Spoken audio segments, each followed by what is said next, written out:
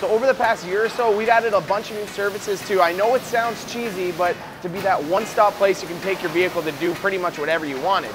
We have this brand new quick lane where you can be in and out of an oil change in under 30 minutes. We have a parts department which can add accessories to your vehicle. We have the state-of-the-art detail center right behind me. And now we just added window tinting to our repertoire. Now, a lot of people are confused about window tinting laws in Manitoba. How much can you tint your windows? Can you even tint your windows at all? Well, to put it short, yes, you can tint your windows, but there's a couple different factors, like which windows you're tinting and what kind of vehicle that you're driving. Now, I pulled the numbers straight from the Highway Traffic Act, so I'm not feeding you false information here.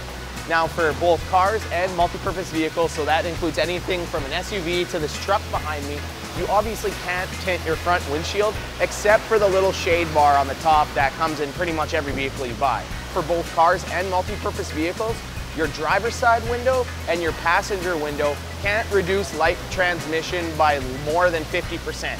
So what the Highway Traffic Act recommends is that you put it somewhere around 45% so that you have a 5% leeway. So this is where it gets a little bit more complicated. So for a car, anything behind the driver, so that includes your rear passenger and driver side windows, the little pieces of glass that are on the side of your car, and your back windshield, they can't reduce light transition more than 35%.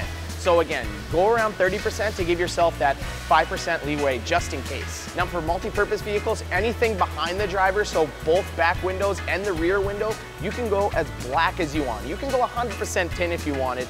I don't know why the Highway Traffic Act put those rules in place, but that's just what's written down on the website, and that's the rules they came up with.